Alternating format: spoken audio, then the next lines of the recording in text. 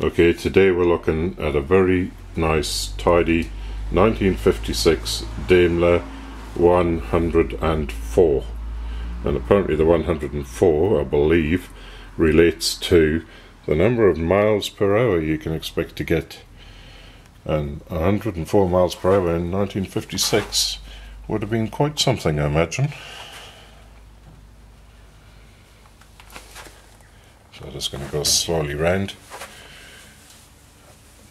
The double chrome bumpers on it.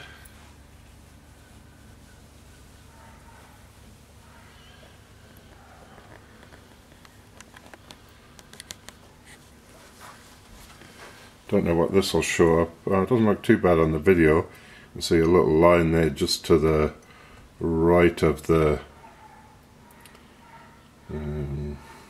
indicator.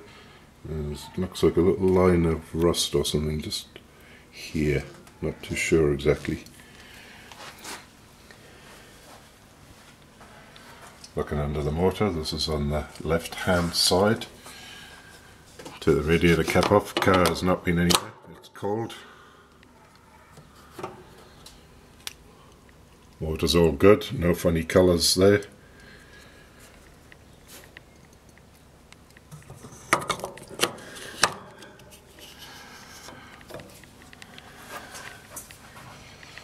So look at the oil, well I remember. Nice long stick as you'd expect. Oil, it's oily.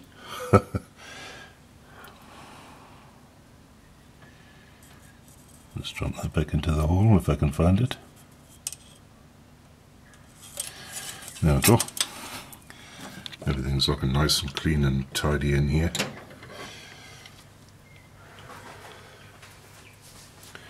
That's coming up towards the windscreen. Now the rubber's not bad along the windscreen. Quite hard, but I imagine it's probably reasonably good.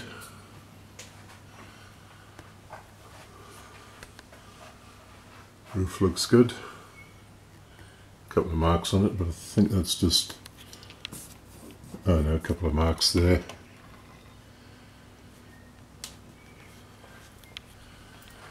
Funny place to get stone chips or something.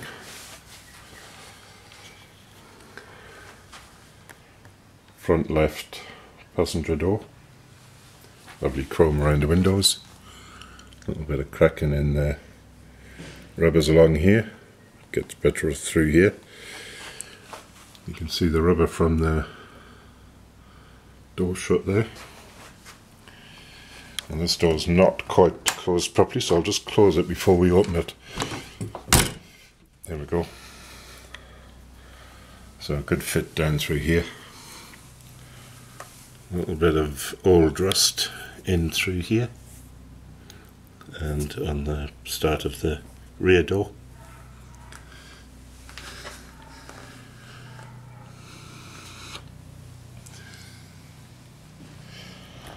Lovely door handles on these.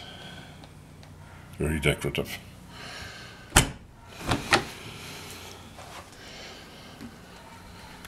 So just going round the rubber here, it's all good.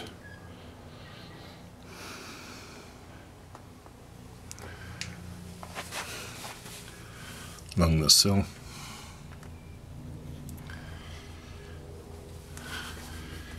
Carpets and floor and that all good. Some cracking of the wood around the glove box here. Won't go too much into the inside. Coming along the door. Wood's good. Door card's good. Oops, my trousers are falling down. Nobody needs to know that bit though. And not too sure what this bit is. Perhaps I should have looked first. Looks like a pocket, but I won't pull on it just yet. I'll get my mate to try one on the other side and we'll have a look at that. I do notice there's a bit of a gap here going down into the door, but there is rubber in the gap, and it seems to be normal because I notice it's the same in the back. close the door. Now I do know there is a little bit of a gap here at the front of the front doors, but I've already checked and had a look at some videos, a little bit of a paint run here, and apparently that's quite normal for these cars. It enables them to open up into the guard without doing any damage. Coming across here, rear door now. Window rubber on this one looks quite good. Just going into the little window that opens on the side here.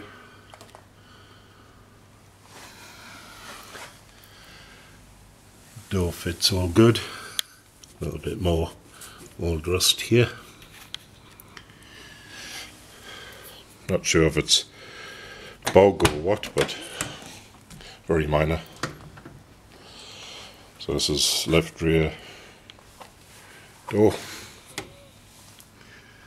Once again, we've got good door cards, good wood. Once again, we have the gap, and you can poke your fingers down into there. I'm not quite sure, it doesn't feel quite as spongy as the other one, but there's definitely something in there. A lovely, lovely picnic table. It's important if you have a stylish car like this that you be able to enjoy it to its fullest. Seats are lovely old leather. Oh, that snapped into place quickly.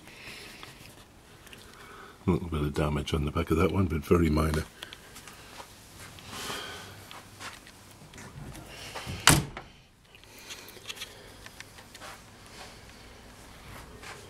Bottle cap. Into the wheel. Coming around the back here. Definitely shows, you know, signs of its age, but nothing major. Boot rubber. Looking good. A little bit, yeah, a little bit less so here, perhaps.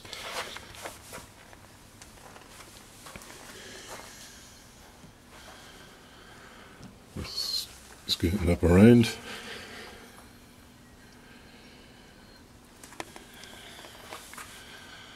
That's the actual boot lid. This is where it gets opened, of course. Lights for the number plate.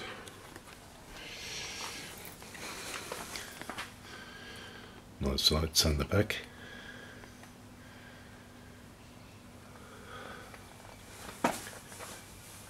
I just love this big D on the bumpers. This adds a touch of real class. A little bit of marking on the overriders. Nothing major. And the tail lights, all good. Exhaust looking not too bad. Just going around the bottom. We're now on the driver's side of the car. Old bog repair in here, in round here. I suppose it depends on the light, how much of it I'm actually catching. So this is the right hand side of the rear view window, just so you can see the rubbers and stuff. Just coming along. Oh, Kevin, do you just want to try opening one of these things on the front door?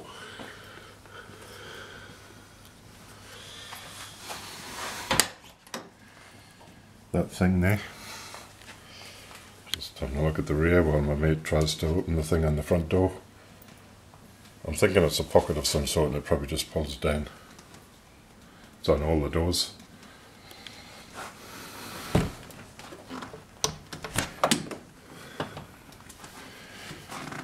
Once again, wood is good.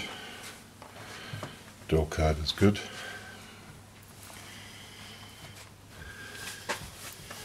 Carpets are good.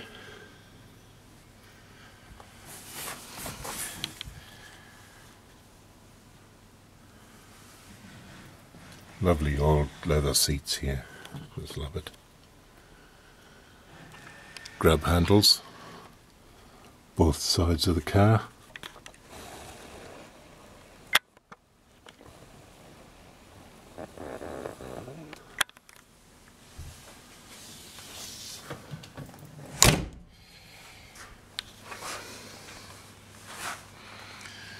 There is some orange peel in the paintwork, and there's a little something just going on here. You can see the orange peel in the paint here, possibly. You can definitely feel the roughness going down through here.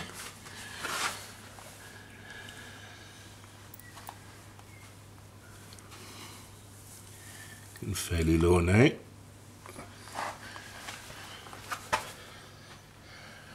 Front door's open, and the guy who's with me today has managed to open one of these pockets, so that's exactly what it is, a nice little pocket for putting stuff in. I just love all the little details, like the push button things, ashtray, slides out, obviously not a non-smoker's car. Once again, we're looking down into one of these windows, long way down, some fresh rubber in there.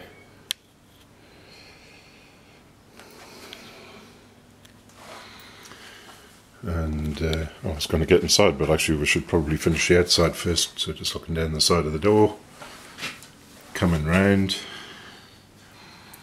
and you will see how those doors open up into the guards, so that's why we have that gap.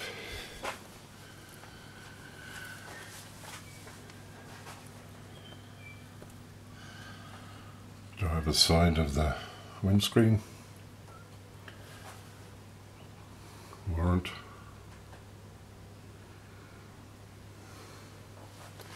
and those rubberized aerials, and the other side of the thing that makes it go.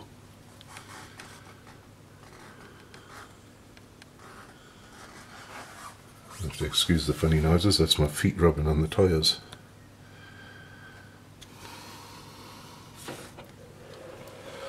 So once again, everything's looking nice and clean and tidy, just what you'd expect in here.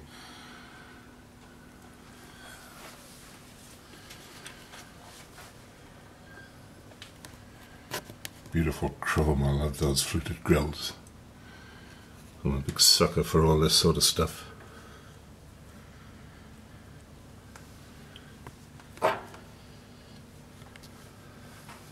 Lovely headlights, love the chrome. So that's the outside of it. Let's have a look inside. Once again, just the slightest of wear in on the wood edge in here. But it's just lovely. Pre-select for your gearbox here. Indicator, I'm assuming.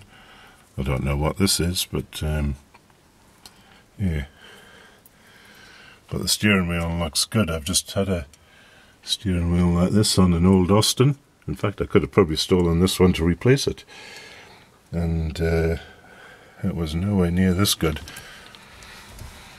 Speedometer, look at that, 120 mile an hour. We know it doesn't get there, but it does very well for its age. Throttle mixture, I'm not quite sure about that one, something I'm unfamiliar with. AC, blower, petrol, amp meter, clock, revs per minute. Can't quite see what that one is on this angle. Heater, modern radio. Once again, we're back to the glove box. Headlining, really nice. Nothing wrong with this. Sun visors, equally good. Let's fold down. Lovely arms at the top of them. And that, I think, will just about do for the actual car.